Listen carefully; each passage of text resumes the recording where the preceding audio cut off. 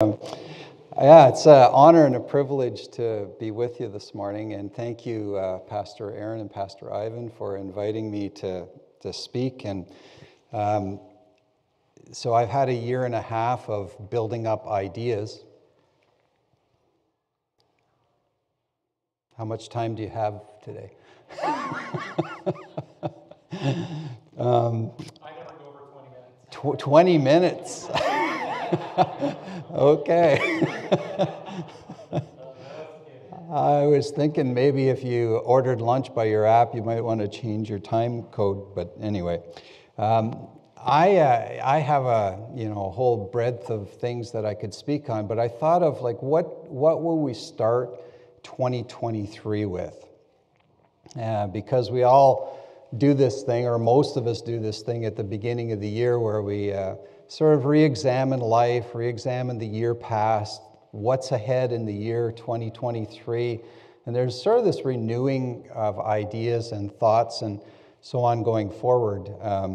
And so there are a number of things that we could address about new beginnings, but this thought came into my head about a week and a half ago after Pastor Aaron asked if I would speak about the concept of prosperity. Would we prosper in 2023? So that was the question that I started with. And of course, there's a whole bunch of teaching in the scriptures on prosperity, but I thought I'd key in on one that's commonly misused, and that's 3 John chapter 2 with regard to prosperity, because it's often used as leverage for financial prosperity and a connection between our behavior and what God does with us financially. So I thought it'd be a good verse to tackle and a good way to start the new year in terms of raising hope that we would have a prosperous year in 2023. So 3 John verse 2, there's only one chapter, so you can't say chapter, you could say chapter 1, I guess, there's only one. 3 John verse 2 says, "Beloved, I pray that in all respects you may prosper and be in good health, just as your soul prospers." Beloved, I pray that in all respects you may prosper and be in good health, just as your soul prospers. That's a New American Standard Bible. There are other versions that use the word well-being instead of prosper, which is the concept that's contained there. There's this whole life well-being concept. And so I don't know if you do news feeds. I'm terrible. Sometimes I get to the news feed before my devotions, and my devotions get delayed a half an hour. That should not be, I know, but sometimes it just pulls me in. And one of the first headlines that came up on my news feed in this week was the title of it was, "By 9:43 a.m., Canada's richest CEOs have already earned the average annual worker's salary." So the article means that January 3rd was the first business day of 2023, right? So by the first business day of 2023 at 9:43 a.m. in the morning, the highest paid CEOs in Canada had already made at or in excess of $58,800. How would you like to have opened your bank account on January the 3rd at 9:43 and see a check in there for $58,800? That'd be a pretty good way to start off 2023, wouldn't it? I don't know where your income's at, but that'll look pretty good in my account. Now, there's this thing, Gaius, who is the guy that John is writing to. We don't know a lot about him, but we do know that he's probably in pretty good state in terms of his relationship with the Lord. First of all, John calls him beloved. So he's a dear brother in the Lord. He's well known to John. John knows the quality of his life because he says that I pray that you prosper and be in good health, even as your soul is prospering. So there's obviously a prosperity of his soul that's going on that John is recognizing. And so we right away get the idea that prosperity may not be exclusively in the domain of money, that it may project beyond and encompass more than just money. So Gaius is under this banner of John's blessing, prayer blessing, of receiving prosperity in all the domains of his life and in his health, even as his soul is prospering. So then let me ask you, if I had prayed for you on January the 3rd, Father, I pray that my sister or my brother would prosper and be in good health even as their soul is prospering, do you think there might have been $58,800 or more put in your bank account? Do you get the connection I'm making here? There are all of these other dimensions of prosperity. John is praying, prosper these things in accord with the prosperity of their soul. So what's the state of your soul? What kind of a response would that get in these other areas if God, say financially, if God were to bless you financially, even as your soul is going right now? Would your bank account go down? Would it stay the same? Or would it go up? Well, Janice and I finished 2022 by giving away a fair bit of money. So we tithe monthly, and so I put my tithe in. There's some other needs that came up, and we wound up giving away in excess of $2,000 just before and at the turn of the year to some people that were in dire need. So my bank account's kind of going this way. I haven't seen $58,800 show up yet. I'm hoping, but not yet. It's so far in 2023, it's going the wrong way. So what do you think if somebody prayed that prayer over me? Prosper him even as his soul is prospering. Would I be prospering in 2023 with a bank account that's going like that? Will you prosper in 2023?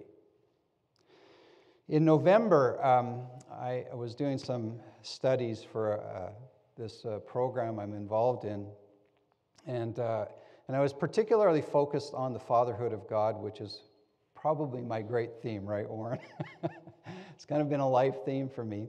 And there's this verse right at the close of the Old Testament in Malachi that says, essentially, I'll send Elijah before you, the prophet, to turn the hearts of the fathers back to the sons and the hearts of the sons back to the fathers, lest I come and smite the land with a curse.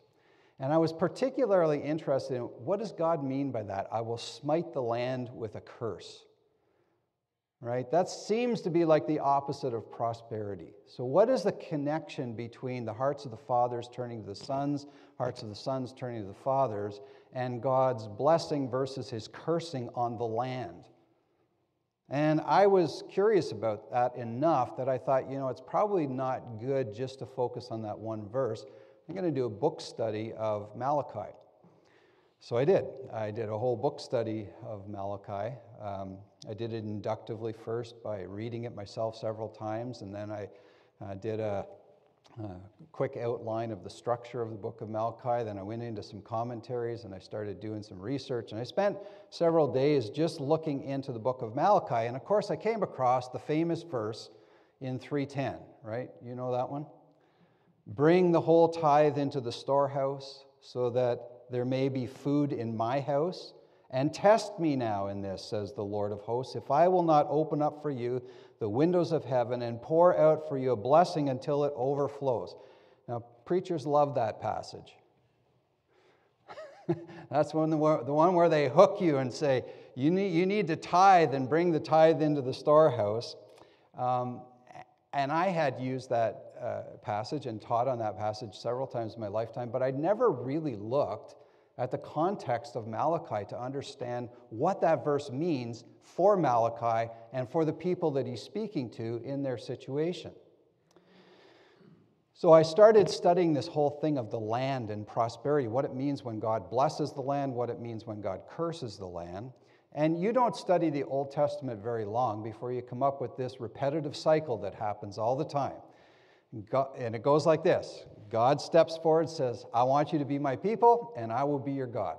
So let's enter a covenant. And here's my covenant. All you have to do is love me with all your heart, soul, mind, and strength, and obey my commandments. That's all I ask, and here's what I'll do for you.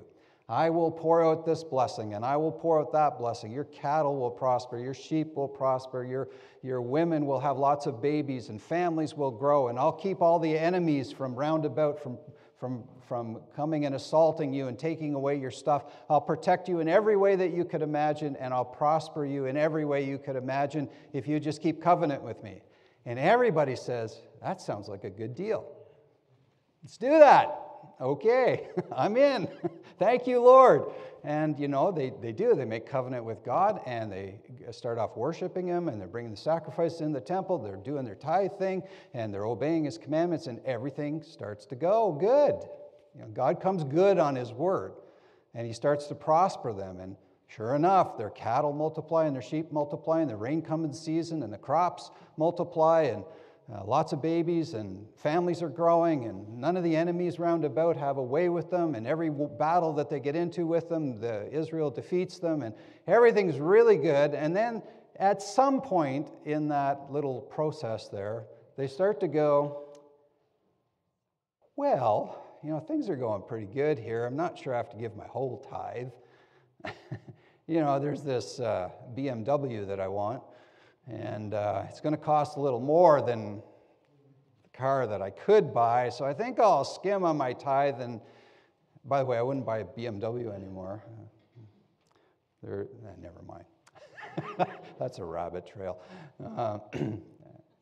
So yeah, they've got subscriptions now to get your seats heated. But anyway, so they start to do this, right? And they think, hey, if I just adjust the weights on this scale here just a little bit, then I can get a couple more shekels on every transactions. And nobody will know that this scale isn't right.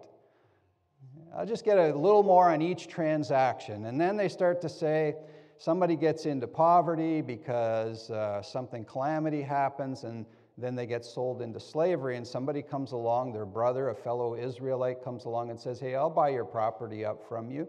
And they're supposed to give that back in the Jubilee. But they don't give it back in the Jubilee, and so they maintain slavery within their own household. And then they start to say, Israelite women are okay, but those Moabite women, oh man, I think I'd like one of those, thank you very much, because they get to do things worshiping their God that we don't get to do worshiping our God, and I kind of like to try some of that out. And it doesn't take long before there's this slide that starts to happen. And people get disfellowship from God. And then, as God promised, once they start to disfellowship from God, once their worship life starts to lax and they start to get into all of this dirty dealing, then the hand of God starts to be removed. And pretty soon you've got an enemy coming from the outside with their warriors, and some of the cities on the perimeter get overthrown, and the wives and the cattle and the crops and everything are taken away, and the men are all killed, and there starts to be this incursion. Then all of a sudden there's a drought period, the rain doesn't come, the crops don't produce, then the cattle start stillbirthing, and then the sheep are producing lame ducks and other sheep. Well, you get the idea. Things just start to go wrong, and it's encroaching, and it gets worse and worse and worse until their backs get against the wall, and then they say, oh God, help. You promised this stuff, and God says, yeah, and you're doing this stuff, and you're breaking my covenant, and you're breaking my laws, and that's why this is happening to you. And they say, we repent. Let's renew the covenant. And so God says, okay, I'll have mercy on you. Let's renew the covenant. So they renew the covenant, and they repent, and guess what? Things start to go well again. And this cycle continues repetitively through the Old Testament. And that's exactly what is happening with the situation with Malachi, only worse. Because there came an end to this whole thing where God finally said, first to the northern kingdom in 722 BC, but then to the southern kingdom of Judah, he finally said, enough, I've had it. And you know, Josiah was the last great king, and he did all of these reforms, and everything was supposed to go well again, but the people's hearts didn't buy into it. They were still sinning, they were still disobeying God, and God said, enough. And so he allowed the Babylonians to come and, you know, destroy Jerusalem and destroy the temple and take away all the nobles and take away all the treasures, and everything went to Babylon. And they were exiled in Babylon for several decades. And so it was a mess. They didn't have their homeland, they didn't have their God, they didn't have their temple, they didn't have their sacrificial system. Like, there was a mess. And finally, the Medes and the Persians overthrew the Babylonians, and the king said, hey, let's restore Israel, send them back home and give them some money and give them free passage and, you know, send out a decree that they'll be protected. So away they go back to Jerusalem, and the thought is, we're going to reestablish everything. We're going to start this covenant with God over. We're going to rebuild the walls of Jerusalem, rebuild the temple, and restore all the artifacts and restart all the sacrifices. Let's get our act back together. And so under Ezra and Nehemiah and a couple of prophets, they did this, attempted this restoration thing, but they ran into all kinds of problems in the process. There were enemies round about that kept sending false messages back to Babylon, and so there was a whole bunch of political stuff going on, and they had to try and build the wall while they're holding a sword in one hand and putting stones in with the other. It was just really difficult, and a lot of the people just said, enough. Like, I don't need this. We don't need the temple again. We don't need this stuff. And so they're making very poor salaries, and the crops weren't producing well, and the cattle weren't producing well, and the sheep weren't producing well, and so they just gave bad sacrifices. You know, they brought in the grain that was already sitting in the granary for a year, and they brought the cattle that you know, were missing a leg, and they brought the sheep that were missing 2 years, if you can picture that. I'm just kidding. But they didn't bring good sacrifices, and that's why Malachi does this thing about bring the tithe in. Would you stop bringing the Lord these lousy, dilapidated, second-rate sacrifices? You're just bringing wrath down on yourself. Bring the right tithe into the storehouse. Bring your first fruits. Bring your best cattle. Bring your best sheep. And he's really on it. And he says, and the Lord hates divorce, because they were divorcing Israelite wives and marrying wives with these foreign gods and bringing foreign idolatry in. And he says, stop that. Stop that. Get rid of those foreign wives and their idolatrous practices. Come and worship the Lord. And so Malachi is kind of really on this thing, because everything is just limping along. It's just not good. And perhaps the highest evidence of that is that the hearts of the fathers, or fathers and mothers, are turned against their children. And the hearts of the children, the sons, are turned against the fathers. There's this family breakdown that's happening as sort of the quintessential evidence that things are not well in Israel's life. They're not worshiping. And so the Lord says, I'm going to send Elijah before you to restore these family relationships, because if that doesn't happen, I'm going to smite the land with a curse. Like, you won't be able to feed your cattle. You won't be able to feed your sheep. You won't be pulling in grain to make bread. You're going to have nothing if you don't stop this.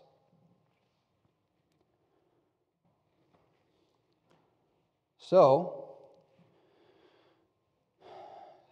there's this question, will you bring the tithe into the storehouse?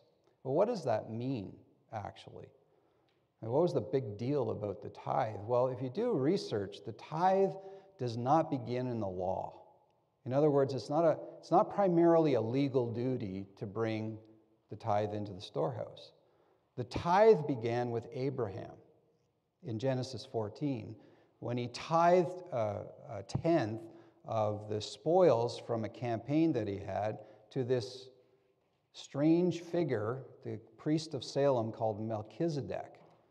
He's this strange guy. He pops up in the Old Testament.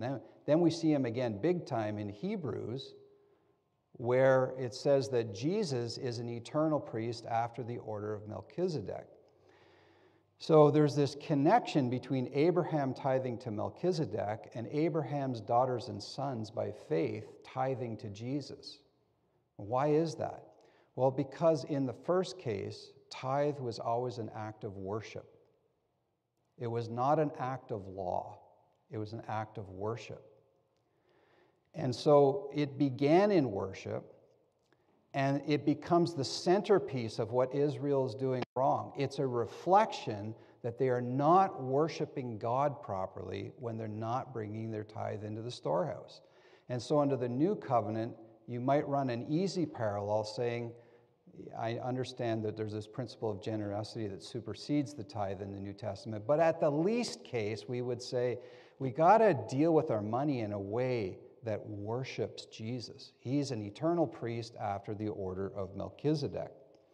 So I say that to say that when Malachi is talking about bringing the whole tithe into the storehouse, God's saying, in effect, if you will worship me properly, I'll open the floodgates of heaven.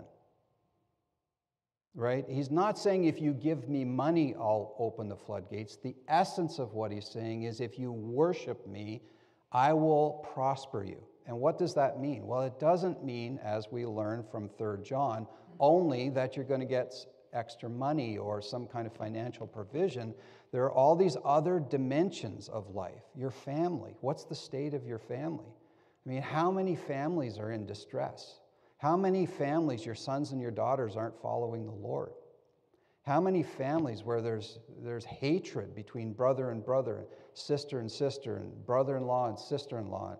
How many families are distressed? This is one of the key ways that God brings blessing, is through healing family relationships. I mean, there are all kinds of dynamics involved in prosperity, but the centerpiece of what Malachi is saying is that you've got to get back to worshiping God properly if you want to see his manifold blessing prosper your life.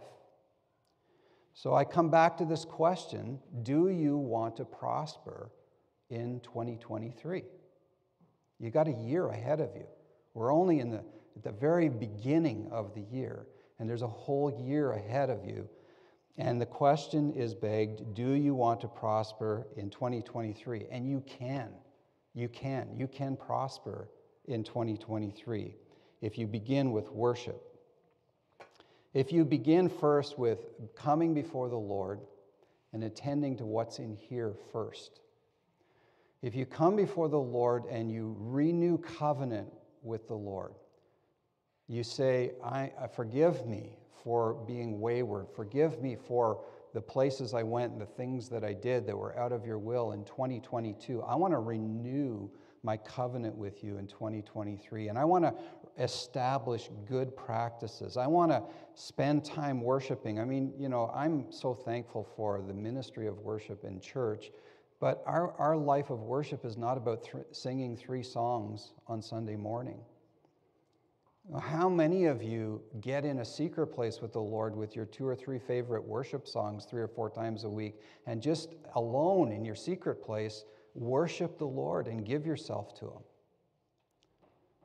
It's the same thing with the Bible. We read a few passages here on Sunday morning. Some of you are on those reading programs, where you're reading like 7 chapters a day through the whole year so you can get through the Bible in 1 year. That's not going to be super helpful, I'll tell you. How many of you are actually getting into the Word of God in an interactive, relational way such that new revelation is coming to you? You can say, on a regular basis, God is opening up my heart and my mind to new dimensions of his Word that I never understood before. I'm praying, I'm going to the Bible prayerfully and with a pen and pencil or a notebook in hand to really interact with the Bible so that it becomes a meaningful part of revelation, that God's opening up new things, new vistas, new avenues, new hope, new insights, new wisdom on a regular basis. I won't say it'd be daily, but is it regular in your life that you're getting new revelation from God? And how about your groups? I love this, all the groups up there. I was a group guy, right, Warren? I love groups. I've always loved groups. I was sharing with Warren this week about some group that I ran for a couple of years with a few guys, and the meaningful time that we had together in our final night together before we dissolved for the summer, and how we worshiped and prayed together and shared testimonies together and so on. But does your fellowship, first of all, do you have fellowship with other believers, or are you isolated? Are you in a group of some kind with 2 or 3 brothers, 2 or 3 sisters, or an organized group in the church? And are the groups that you're in, do they have real fellowship? Having pizza and watching the World Juniors with Christians is not Christian fellowship. I hate to disappoint you. Are your groups meaningful in terms of really getting into each other's lives, opening up your hearts, sharing your struggles, sharing the testimonies of what God's doing that's great in your life by encouragement? Are you using spiritual gifts to interact with each other? Are you prophesying over one another? Are you bringing words of knowledge, words of wisdom? Are you praying for healing for each other and seeing God move in miraculous power to heal physical bodies and emotional issues? Are your groups vital in Christian fellowship? These are the things that actually are means of grace by which God infuses prosperity to our soul. So how am I doing for time? Just a little bit of a little rabbit trail. There's this thing, because it ties in, and I won't go, I'll do it very, very briefly, but there's this thing over in 2 Corinthians chapter 3 that basically says, as we behold the face of God, we're transformed into his likeness. And by the way, that's pretty much true of everything. Whatever you behold, you become like. Whatever you fix your gaze on for any length of time, you start to become like it. I love Blue Bloods. So I set a recording to record episodes of Blue Bloods. And when I set that recording, it was only on one station once a week. I don't know what happened over the holidays, but it's on every station every day. I've got like 200 episodes. And I don't know what your nature's like, but I'm like, I got to get through those episodes and get that countdown. I got to keep up with the number of recordings. So I'm watching 2 or 3 episodes of Blue Bloods a day and skipping all the commercials. Yeah. And, too much of Blue Blood's not a good thing. Even though it's one of the better programs on TV, it's still not good if my gaze is constantly fixed on those characters and their attitudes and the way they operate life and so on and so forth.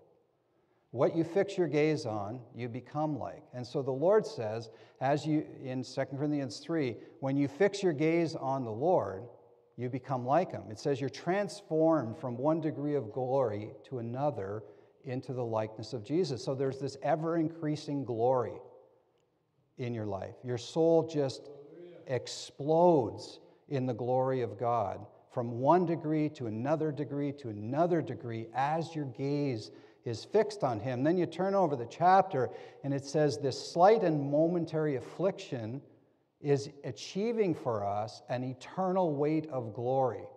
Now, without going into great detail, what that means is your soul has a substance to it that can handle glory. Glory has a weight. I don't know if you know that.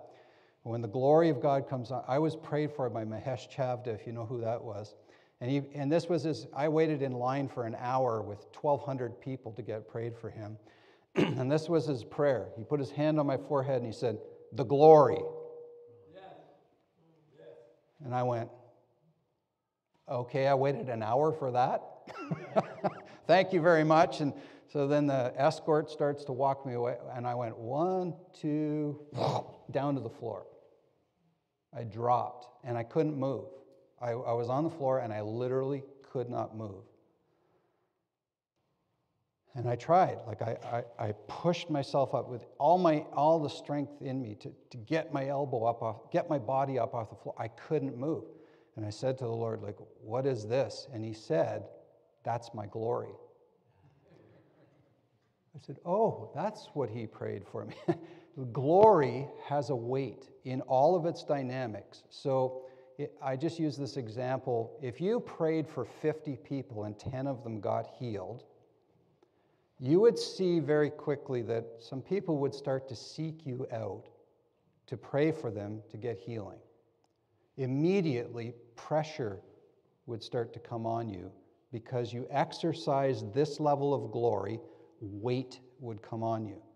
And if you got to the point where you're healing, say, 70% of all the people that you pray for, there'd be people from all the community and the surrounding area starting to come to church to seek you out to get you to pray for them, with the expectation that if you pray for them, you're going to get them healed. Now, you know that that healing does not depend on you. But there's an expectation that you're going to get people healed. See, there's a weight of glory that comes with the level of gift that you're exercising.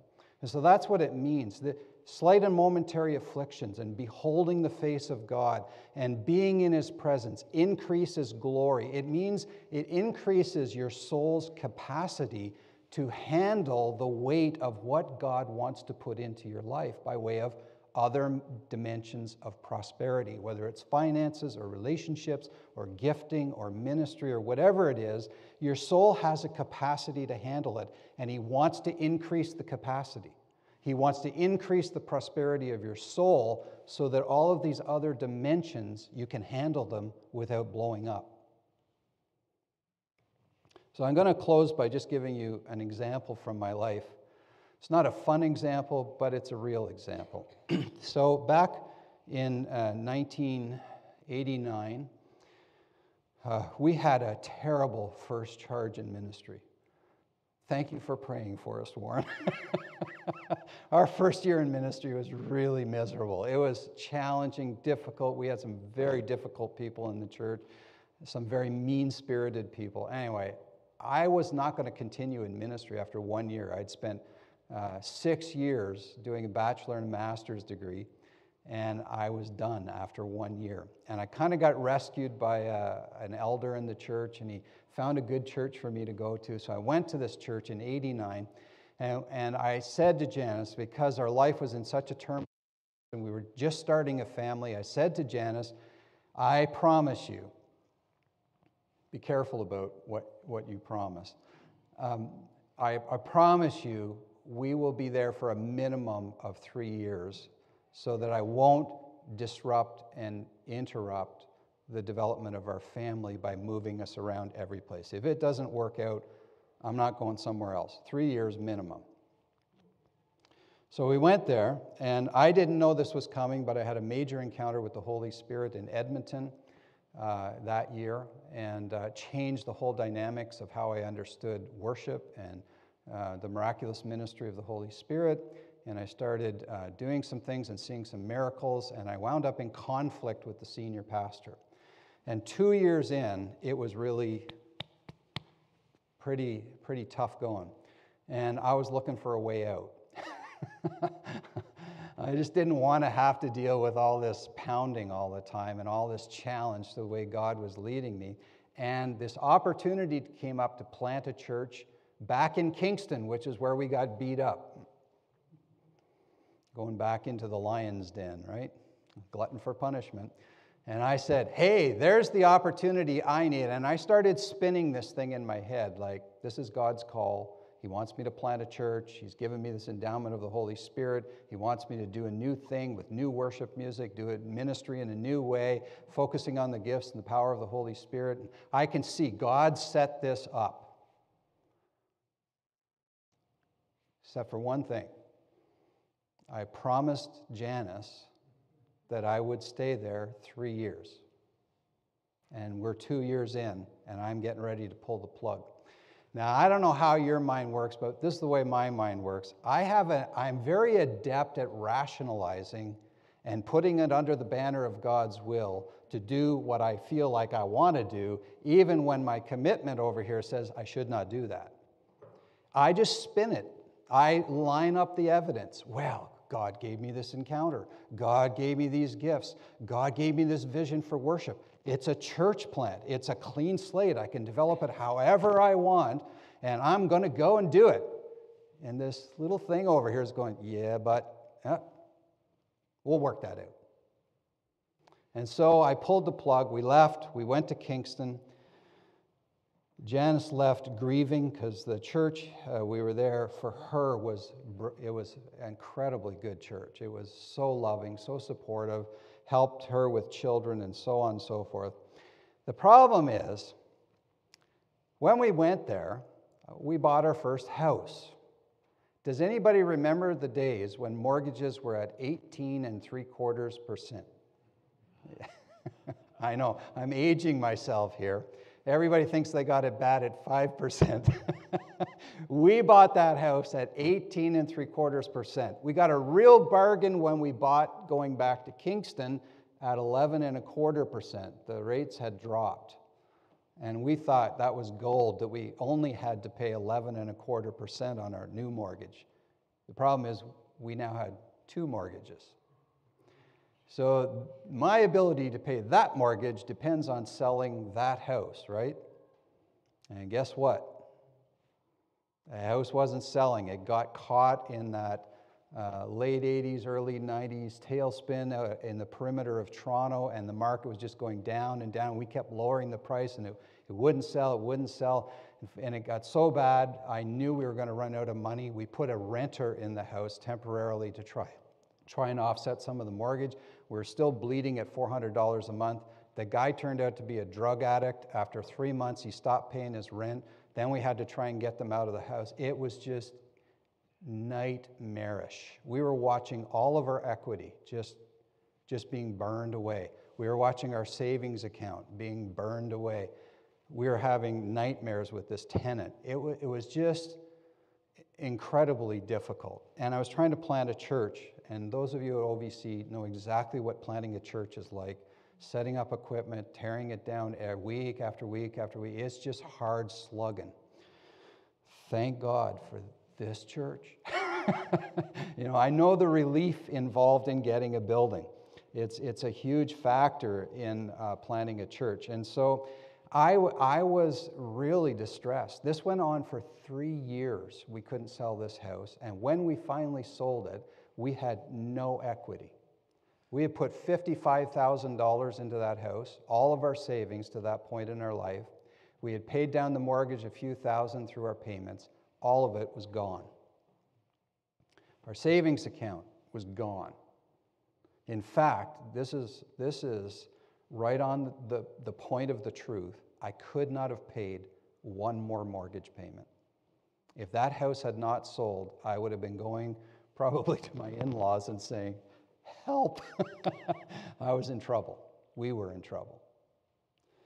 And when it sold, I was broken. I didn't understand. I had convinced myself that I was serving the Lord and I was following His will and I was planning a church and I was engaging real worship and we were seeing people saved regularly. We saw people come into the kingdom and all of this stuff.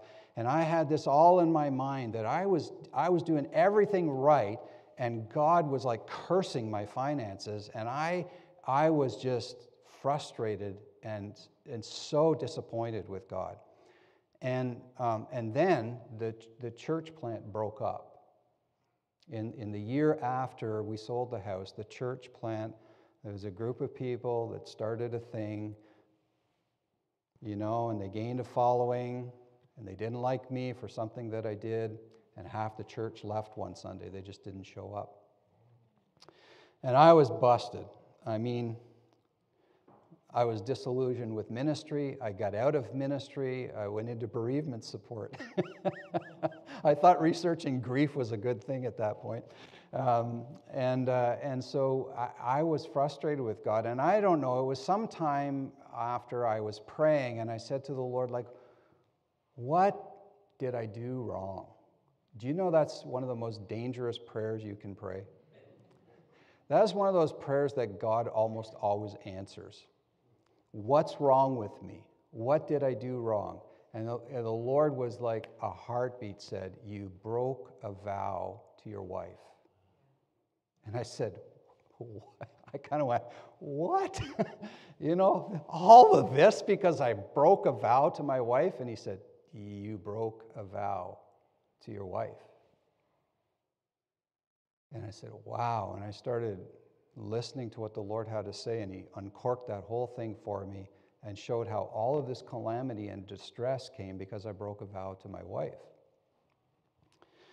And I said, well, how do I fix it? And he, stirred up my heart to go and ask Janice for forgiveness for what I had done, recognizing the hurt and the pain that it caused her, just the post-traumatic stress of going back to Kingston 2 years after we had been beat up so badly at that first church, and then the stress of planning a church, trying to start a young family, and like I all but abandoned her because of this church plant, and I was ministering in significant power, and people were calling me to pray for them, like I told you, and I was getting all these guest speaking appointments. Like I was not a good husband and a good father through that period, not an attentive one, that's for sure. And God revealed and uncorked that whole thing for me, and I went back and I asked her for forgiveness. 9 years after we left Bowmanville to go back to Kingston, I wound up in Canada, which is where I met Warren and Leanne. And I met this guy named Peter. And Peter, to this day, has been a lifelong friend. And I remember I was in Peter's office one day. So this is 9 years later, years 2000. I'm in Peter's office, and I'm sharing with him all that transpired. I'm pouring out my complaint before Peter, and I'm grieving all of the stuff that we went through. And he looks at me in one of those moments that only God can orchestrate and says, "Isn't God's sense of money and time interesting?"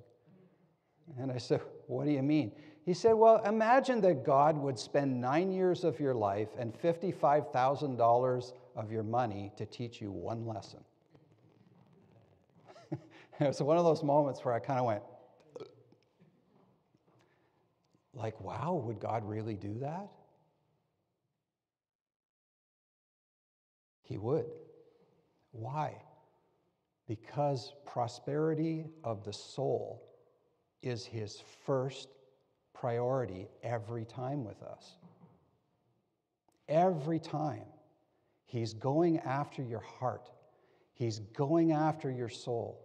He wants to have a love relationship with you that's so deep and so abiding, that's so communal in terms of interchange of worship and speaking and loving and giving, but it's all built on the state of our soul.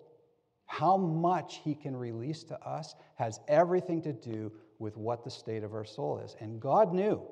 I'm telling you, God knew.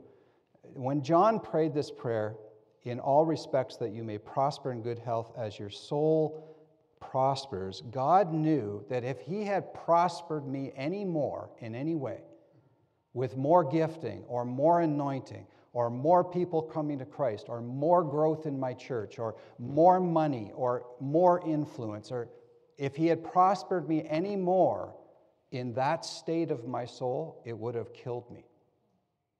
He knew that. And so he took it all away. He took away the money, he took away the ministry, he took away the gifting, he took it all away for 9 years. It just went this way so he could get my soul. Praise the Lord.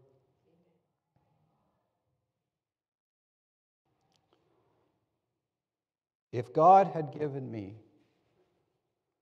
well, let me just turn this, and I'll close with this. 1 year later, through a series of what I would only call miraculous financial dealings, God put $250,000 in our pocket in equity and money.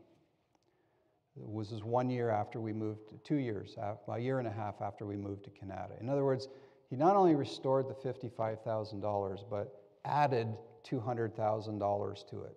And it was his orchestration. I could tell you the story sometime, how God just used people and used circumstances. And anyway, it was a real major turnaround in our whole financial well-being. So I don't think God is out to empty your bank account, unless he has to do it to get your soul. And once he gets your soul, then he can prosper you in whatever ways you need to prosper to maintain the integrity of your soul. And in the process, your soul can now handle more. I apparently couldn't stand $55,000 with the substance of my soul in 91. But in 2001, apparently I could handle $250,000 with the substance of my soul. You see, the prosperity of the soul is absolute priority with God. Will you prosper in 2023?